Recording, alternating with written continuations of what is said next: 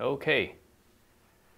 All right, we're going to talk about the Tal Reverb, the free reverb, and how to use it in OBS.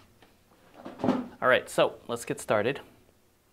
First of all, you want to download Tal Reverb. So just, the link is below.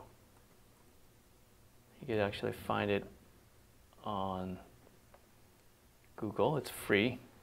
So just go to Tal Reverb, download it for Windows, Mac, Linux, okay? Once you download it and installed it, it should show up in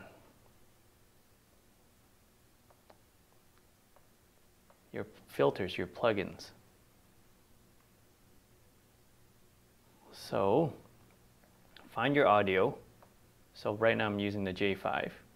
It's you can use an Elgato or an A10 Mini or whatever you got. And then go to filter, whoopsies, right click, and then go to filters, and then push this. Push your VST, okay? And then select Tal Reverb. So you should hear that reverb effect right now.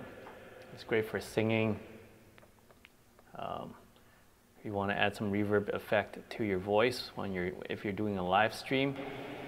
Okay, so there's different templates here.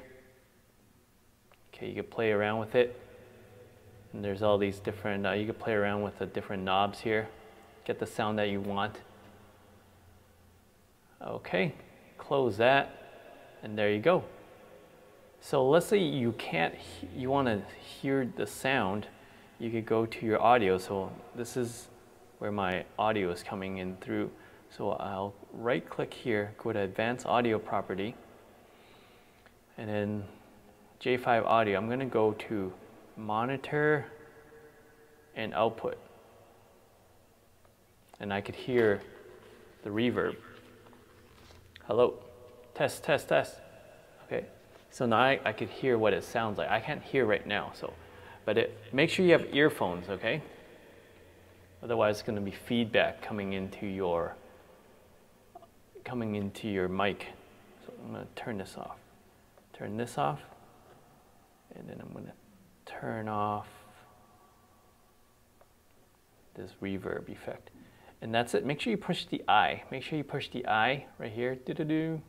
If you're going to turn it on. Some people forget. They're like, oh, I have it. I selected it, but they forgot to turn this on.